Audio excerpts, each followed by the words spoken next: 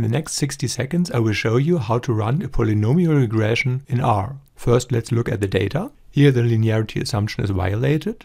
We have a curved relationship. For a polynomial regression we use the LM function as for any other regression analysis, and in addition to our predictor we also include the squared value of the predictor, for which we suspect a nonlinear relationship. Important, in addition to our predictor, so we have to include our normal predictor as well. What is important is this part, the I function with a capital letter I. This function forces R first calculate the content of the parenthesis, that is the squared value, and then including the result in the regression model. Of course, you could calculate the squared value of the predictor before running the regression in a new variable. Let's look at the results. Here, the regression weight for the squared predictor is significant, so we have shown that we have a nonlinear relationship. Thanks for watching.